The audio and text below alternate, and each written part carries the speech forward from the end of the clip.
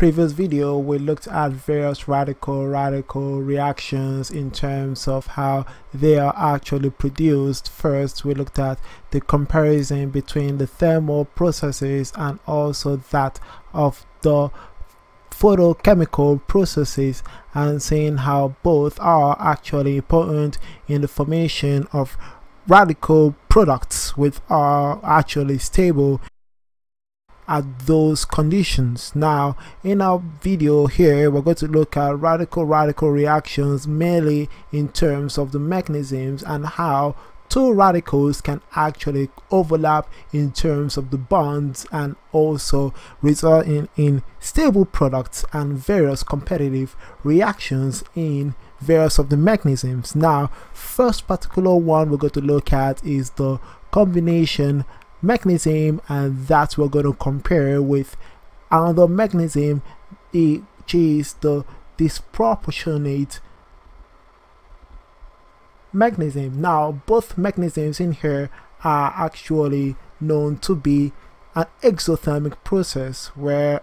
energy is actually released when bonds are actually formed. So when we get this into play, we are actually able to form bonds when energy are actually released in the process. Now, looking at the first case, we see that in terms of the combination mechanism, we have our reactants, which in this case is ethyl radical with the alpha carbon having its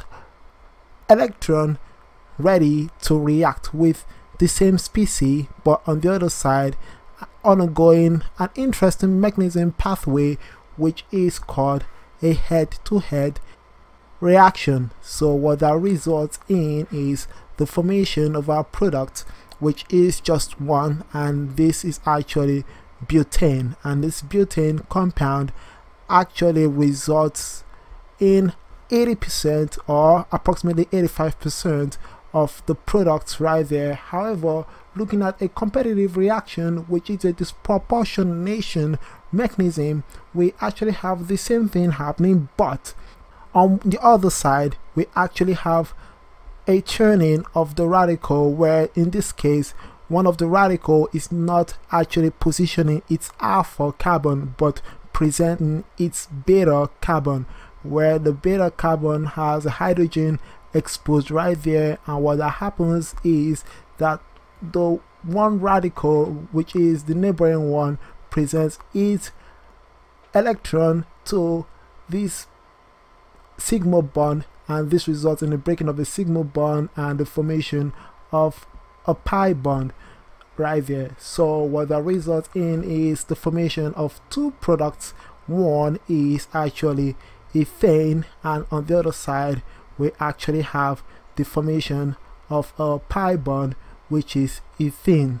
and what this results in is just 15% of the other reaction. Now, why is there such a difference in terms of the percentages right there? Now, what we recognize in here in the first case, which is the combination reaction, is that the bond dissociation energy, or I would say in terms of the formation of our sigma bond, which is right there,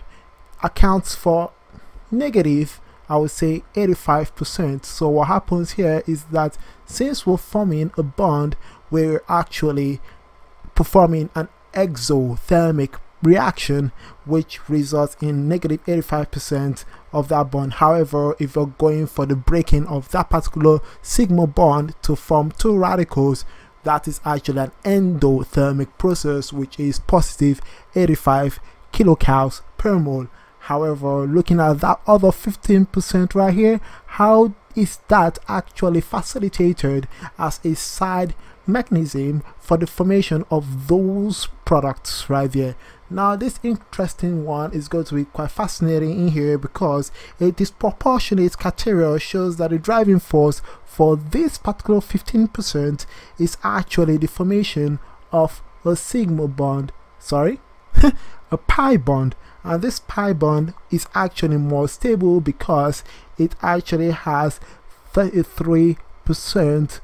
to be a scatter. So in this case, the more scatter a particular carbon radical is, the more you act, or in terms of the product, then that reaction actually is driven towards the formation of a better s scatter, because the s orbital has a stabilizing sphere which puts that particular product in its proper place. Now in this particular case, what that results in is that one particular criteria for the second case, which is the disproportion criteria, is that the one radical must have greater than 2 carbons. So in one example I will just put out right here is where we have a methyl radical reacting with another methyl radical, and what that results in one side of the reaction to be the formation of an ethane product, which is noticed to be 100%, and on the other side we have a competitive reaction which is not actually happening in terms of the formation of methane and this compound. Now why is this compound not stable? Because in here we have 2 radicals, or 2 electrons, that are actually creating instability in this particular product. So creating an unstable product shows that this reaction is not favorable, and we're just going to end up with just 100% of the formation of ethane. Now in looking at this in contrast to another, I would say, example where we have one radical, which is methyl radical, reacting with, I would say, ethane, where we have an exposed hydrogen right there, and we have this beta carbon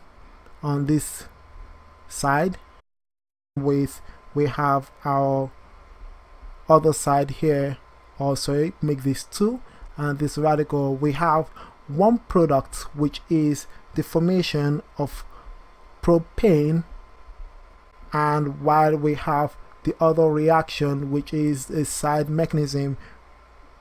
where we have the formation of methane. And so what happens here is that on this side of the reaction, which is the first part, we have a front to front reaction mechanism where we arrive at, I would say, this particular compound,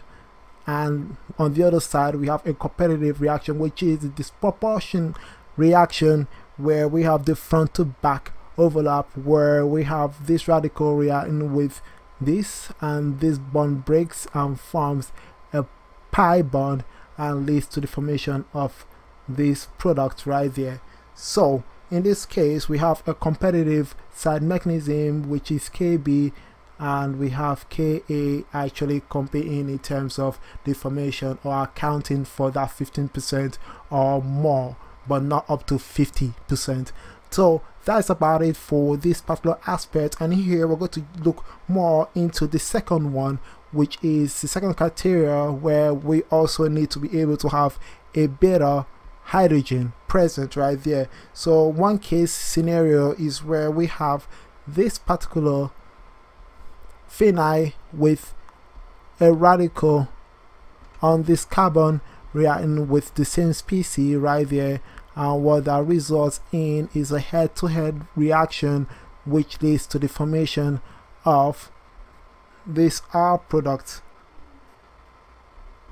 So there is no side reaction in here, because the side reaction, it's noticed that there is no beta hydrogen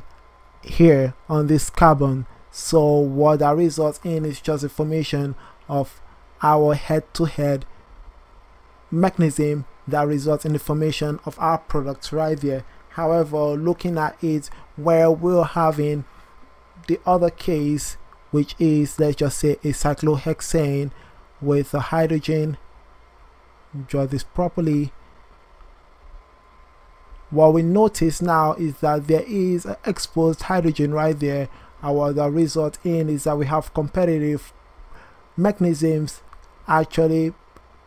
in display, and what that results in is the formation of side products right there, where on one side we have this particular product, and while on the other side we have the other product right there, which is the formation of our double bond, or I would say our pi bond. So in this case we have competing reactions, which is a front to back, which is a disproportionate reaction because of this exposed beta hydrogen, where this actually leads to the breaking of a bond, and while we actually have this one resulting in the formation of our pi bond, and that accounts for this particular direction of the formation of those products. Now, one other thing we need to take note of is that in terms of forced reactions that are sensitive to the solvent viscosity, we actually recognize that the solvent viscosity is actually linked to the diffusion coefficient, which we're going to talk about on our next video. So in this case, what we can infer is that in our gaseous reactions, we notice that the activation energy is pretty much zero, because in here we're having smooth orbital overlap and all our radicals are actually exposed into just the formation of our bond. So in this case we don't have any hindrance in terms of what mechanism will be actually facilitated when in gas phase. However, when we'll have a situation where we have our radicals actually in the solution, there we come across other side compounds that inhibit the overlap of various two radicals or introducing proximity of our radicals. So as a result of that, we actually have, I would say, a little bit of an activation energy, which actually is approximately between 2 to 3 kilocalories per mole. So as a result of that, I would say performing radical reaction in the gas phase is actually more efficient, I would say, than when it is in solution, and solution is more, I would say, influenced by the diffusion coefficient, and this is the huge variable behind this particular medium where we perform radical reaction compared to the gas phase where we have less of that happening. So that's about it for this particular video. Please hit the comment down below, let me hear your thoughts about the mechanisms in here, and see you all on my next video. All the same, stay smart, share it with your friends, and believe in yourself.